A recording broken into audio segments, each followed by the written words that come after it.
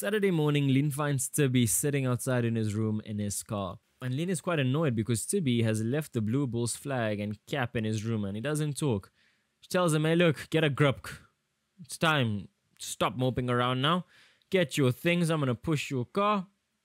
And let's go. And she always encourages him. Continues to do so.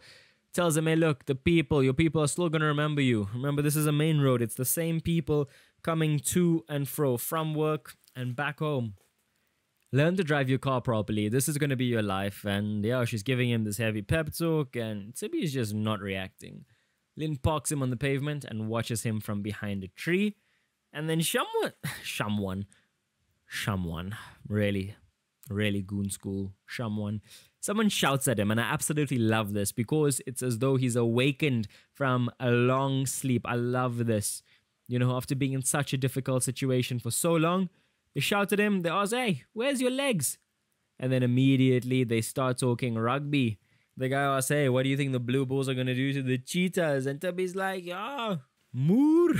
He says something like that. Lien is relieved and in tears on her way back to her corner. So yeah, she's crying, happy tears. Tubby says, yeah, can't do it, I can do it. He says this at 11 o'clock and he refuses Lien's help. Look, Lien, thank you for all the help. You don't have to help me anymore, I'll be fine. And he calls her a true friend. And Mimi now sports a tattoo of a little broom on her behind, like a tramp stamp, and shows it to Lien at their swimming pool. Why? Reasoning behind it? Mimi says that yes, it empowers me as a woman and it reminds her of what she might be if she does not pull her weight.